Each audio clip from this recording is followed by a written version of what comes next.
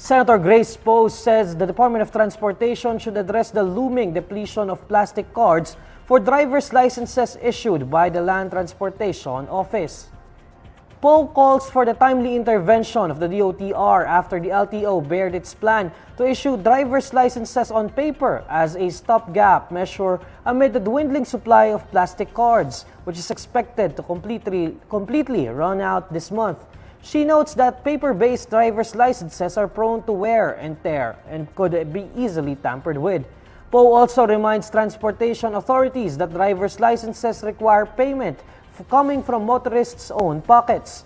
She cites Republic Act No. 10930, which she had sponsored in the 17th Congress. The law extends the validity of driver's licenses to up to 10 years in a bid to widen the period between license renewals. But Poe argues that the inconvenience due to the license card's unavailability defeats the purpose of the law. The DOTr on Thursday said it was already coordinating with the Department of Budget and Management to fast-track the purchase of the new driver's license cards needed by the LTO.